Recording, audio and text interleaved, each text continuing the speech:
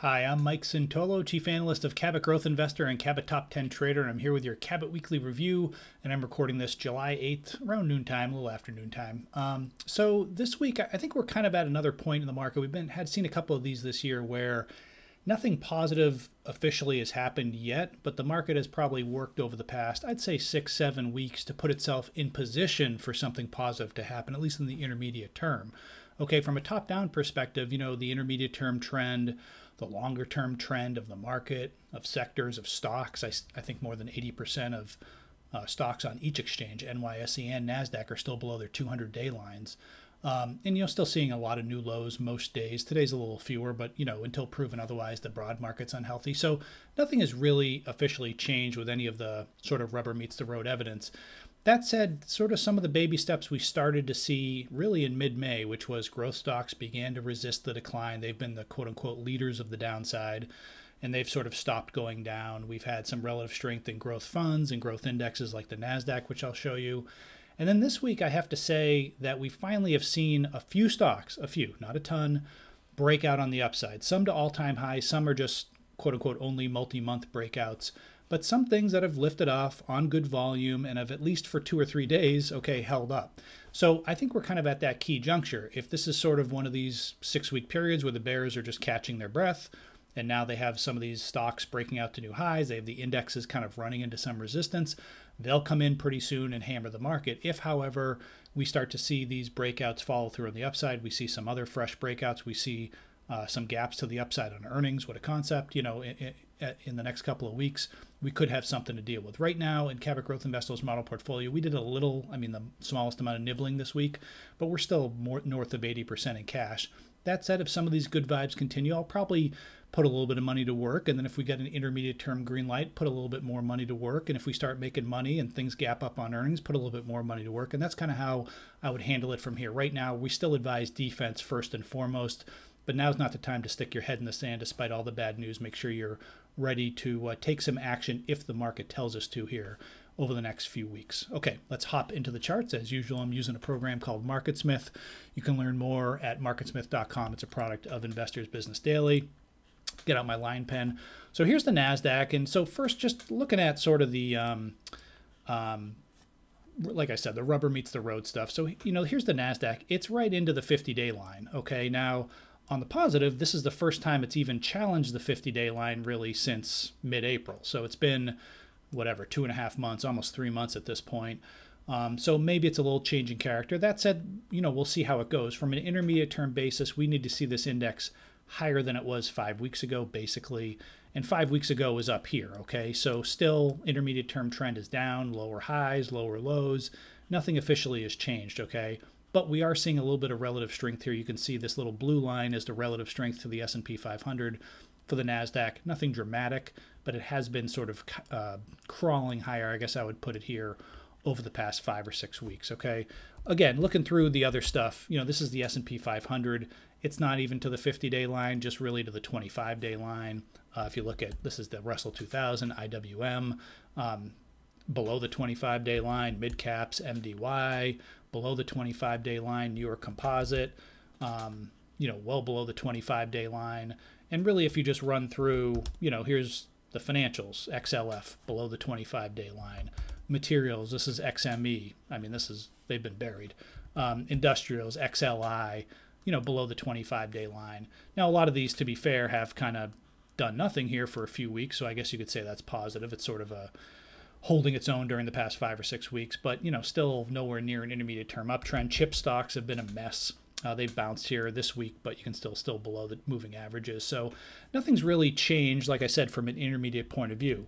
The one thing I would say that's changing, and we've been talking about it in recent videos, is the NASDAQ is now, of the major indexes, relatively the strongest one, where it's really all year it's been pretty much the weakest one. And if you do look at some of the growth funds, which I do, this is the IPO fund. Look at the fund has come down here and now it's here. No one's going to say this is some major uptrend, but relative to the other sectors, you can see it's actually above. It's been living above the 50-day line here for the last really all week. Okay, the ARK fund, ARKK. I don't really officially follow it, but you keep an eye on it just as sort of a sentiment measure. Again, kind of above the 50-day line for a few days. Even other things like the QQQJ, which I like as sort of a mid-measure. You can just see it's really been, again, bottoming out since mid-May. It had this one day in June where a couple of days, I guess, where it dove below there.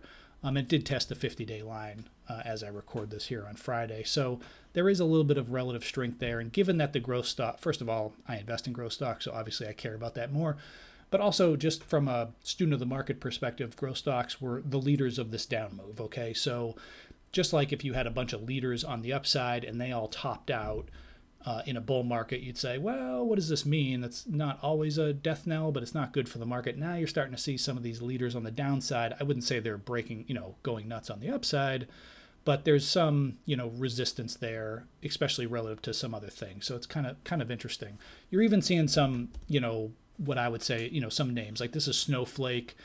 It's not on my watch list personally. It's from 400 down to pretty much 100, got cut, 3/4. But you can see, again, it's been kind of moving higher here. It's living above the 25-day line, living above the 50-day line in recent days. I just think, again, I'm going to get into some individual stocks in a second. But again, I just think, we've had a couple of times in here, maybe here. I think this was too early. But obviously this was a rally. And on this rally, the market kind of put in some stuff underneath the surface, some work, some baby steps.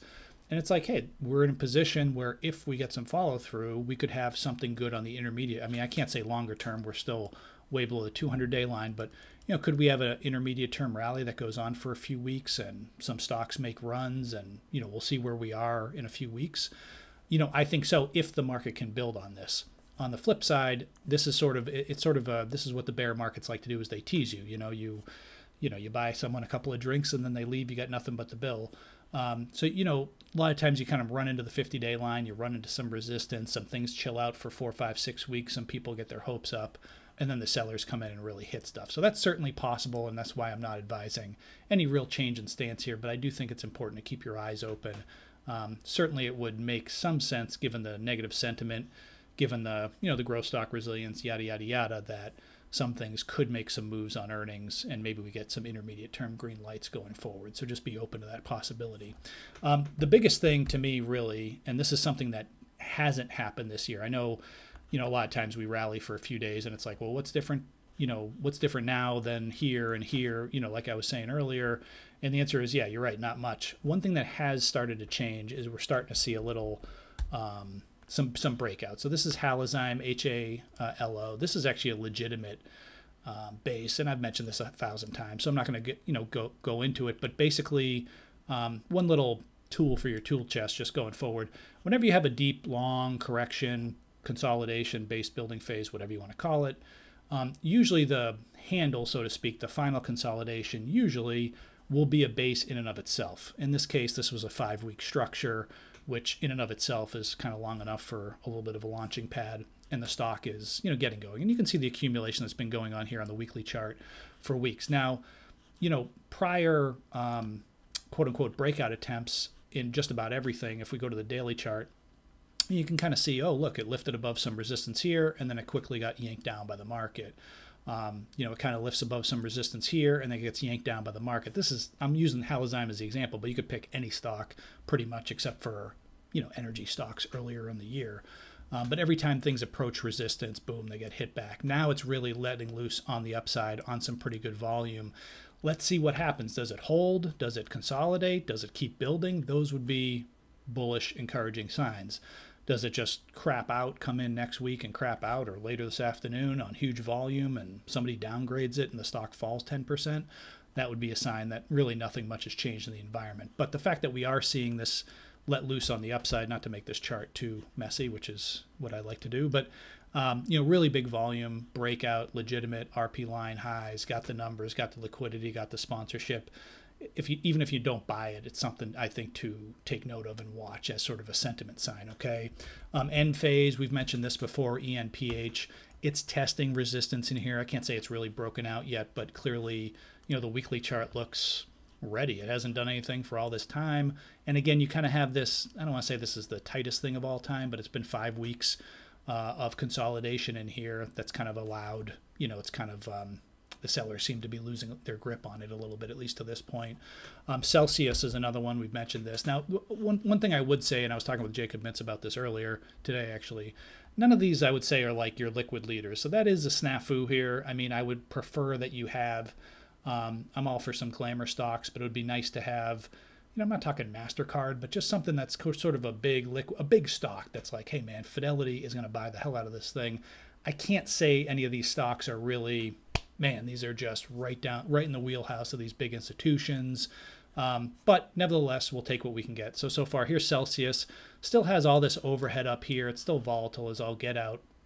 But again, you kind of have this 4 or 5 week situation on here, which basically sat on top of this prior structure. And then this week, it really came out on big volume and has actually advanced a little bit since then. Again, kind of, whether you buy it or not or whatever, but, sharp pullback, breakout failure, not a good sign. The more of these that can hold and follow through on the upside, maybe we have something to work with, okay?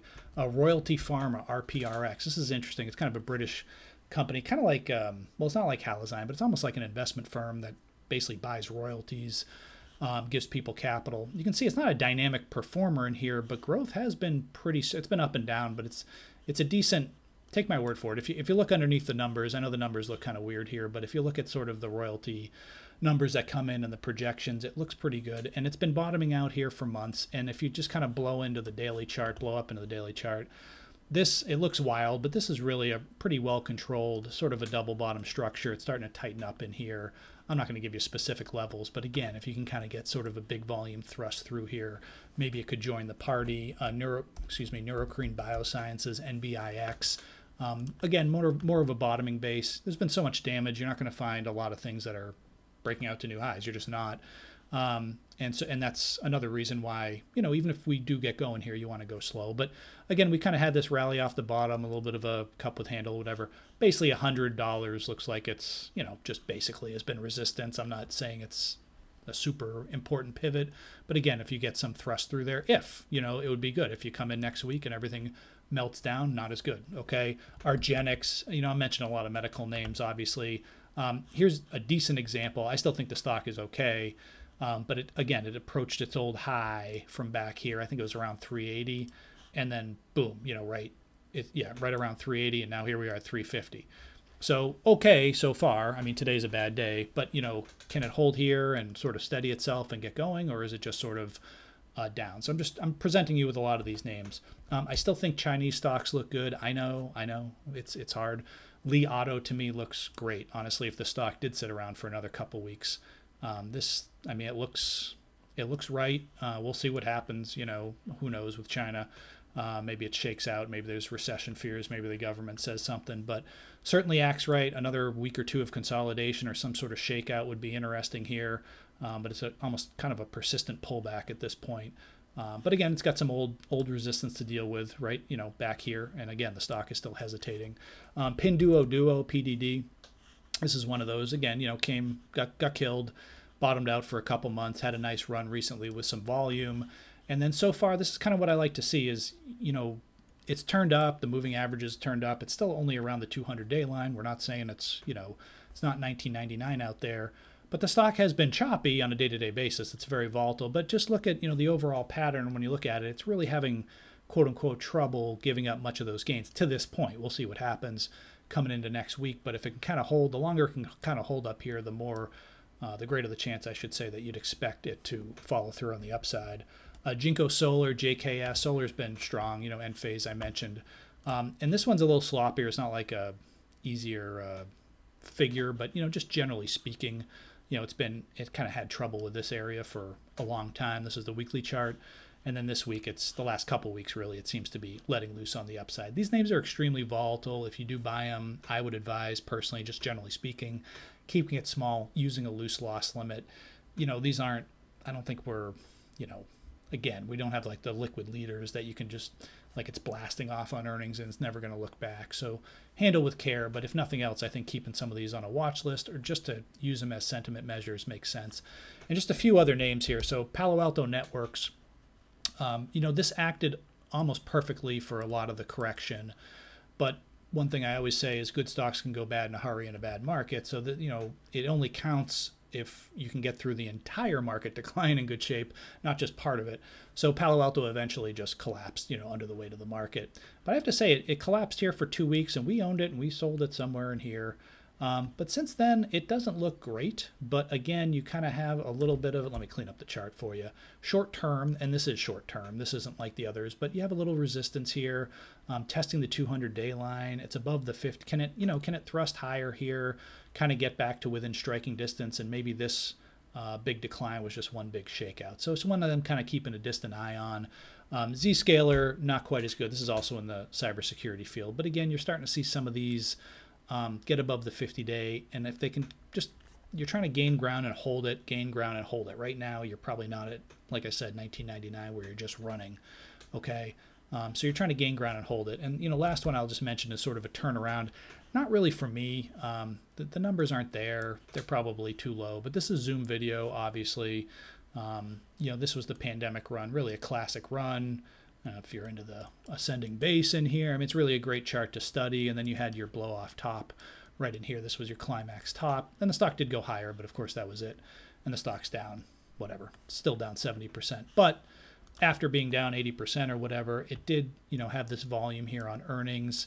And, it's almost hard to see on this daily. Let's just stick with the weekly. You can just see this big volume clue on the weekly chart, a little bit more buying, follow-up buying there. And it's kind of living above the 50-day line. Probably more of a turnaround play. It's not that interesting to me, but I mean, I shouldn't say that. I think this chart does look good. It's obviously a good company, and maybe they have something in the till that the market knows about, so to speak. But we're just seeing a little bit more of this sort of turnaround action, like it wants to go higher if the market can stay out of its own way. So long story short is, I guess I would just say I'm encouraged, but I'm not bullish yet. I mean, I think we've been trying, here's even the NASDAQ, this is the weekly chart. It's been, a couple months trying to find support. You've already had a 30% decline. You have a lot of bad sentiment out there.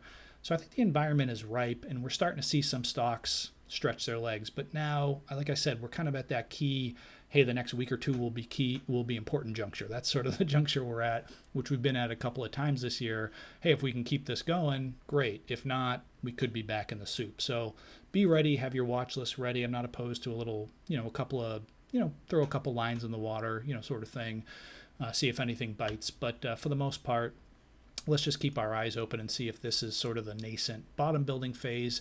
And let's just see if we can stretch our legs. And yes, if we stretch our legs, we'll probably pull back at some point. I don't think it's going to be off to the races. But again, you're just trying to gain ground and hold it. And the fact that we're starting to see some stocks actually break out on the upside might be the first sign that we're really seeing sellers lose their grip after, what's really been 8 months of pretty strong bearish phase. So we'll keep our eyes open and stay in touch. As always, that's all that time I have for today. As always, thanks for listening, and be sure to come by again next week for another Cabot Weekly Review.